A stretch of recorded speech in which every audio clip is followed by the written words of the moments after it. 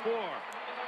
Donovan Bailey of Canada giving his team a good lead. He will hand off to Leroy Burrell. They're on the backstretch.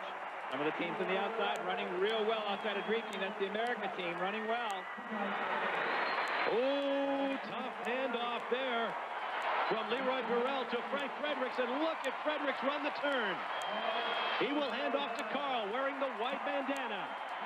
And a crowd of more than 50,000 will come to its feet for the 9-time Olympic gold medalist bidding farewell. Carl Lewis wins his final race in Berlin.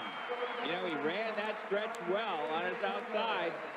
He had some competition. I mean, it was really a very fine leg that he ran unofficially for his last 100 meters with a running start, 9.4 seconds. Let's put that in perspective. At the Olympics, Donovan Bailey ran 8.85 seconds. So, you know, still a very fine leg here on a track not quite as fast as the Olympics.